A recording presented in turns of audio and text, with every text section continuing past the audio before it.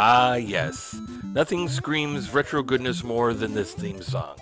And if you're saying, but I've never heard this song before, I have to ask, are you living in a cave? Literally everyone's heard this song. Hey guys, what's going on? This is the Midwest Media Show, and today we're going to talk about one of the most iconic games in retro gaming, Super Mario Bros. For the NES.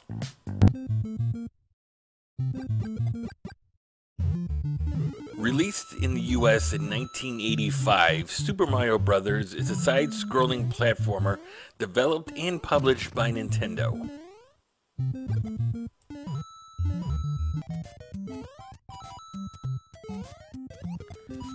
Super Mario Bros. Takes place in the Mushroom Kingdom, where creatures known as Koopa Troopers have invaded. Bowser, king of the Koopas, has taken Princess Toadstool prisoner. The main character, Mario, a plumber, has to rescue Princess Toadstool from the evil clutches of Bowser. Alright, so the game's pretty much based a lot in reality. You know, except for just about all of it.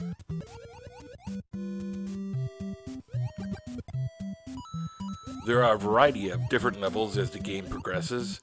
There are level designs such as underground, underwater, treetops, and castles.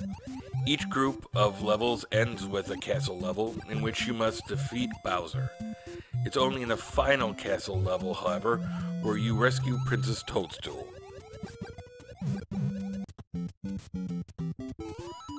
The controls are good, very good in fact, and it never feels like the game cheats you into dying.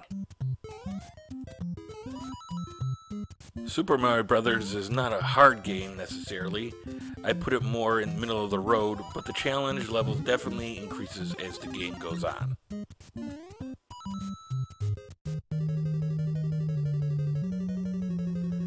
All in all, Super Mario Bros. Is a very good game that definitely stands the test of time. And is probably one of the most iconic games in retro gaming history.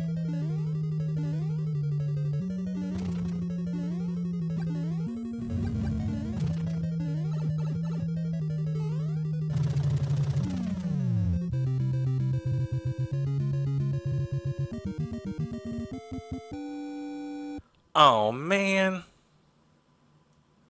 Yes, it's Super Mario Bros., a game that everyone should have. If you are gaming and you have never played Super Mario Bros., what are you doing? Go find this. There are so many different ways to play this. Original hardware, downloads on newer systems. You can find it. Trust me, it's out there. So if you're a collector, or if you're a new gamer, Super Mario Bros. Is where it's at, brother. Take care. I'll see you later. This is my first video, so for those of you watching, I'm sorry. I'm new to this, so if it was that bad, I apologize. It will get better, maybe. So check out for my next videos, and I will see you later. Thanks.